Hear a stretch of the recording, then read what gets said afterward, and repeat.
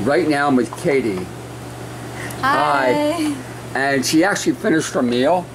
Oh. And what she's doing right now is just finishing the tail end of a meal she already made for herself.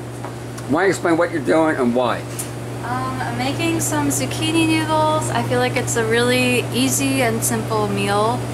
And it's really versatile because I like to make kind of like an avocado, like a guacamole type thing. So you just kind of fold it in and it just adds, I don't know, it's really versatile. I cover it with like hummus sometimes, which isn't raw, but it's still good. And still good. You can put like lots of veggies and stuff in it, so. And what did you put in yours?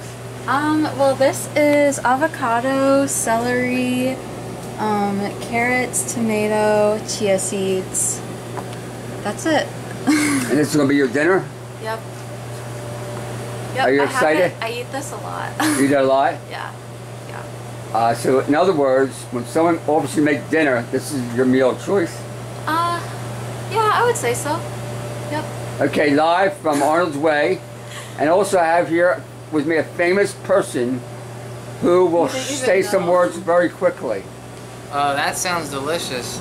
And that's really all I gotta say. I didn't really hear much, but that sounds pretty good. Okay, this is Trenton. How's it going? Trenton's one of my success stories. He had, what are you dealing with? Lyme disease. And how you feel now? I feel a lot better. A lot better, and why? Because I eat like 80% raw. I still eat a lot of cooked vegetables. But that's okay. Yeah. Like a lot of nuts too. That's okay too. Yeah. Anyway, this is Trenton and Katie. We're having an impromptu dinner. Bye. Bye.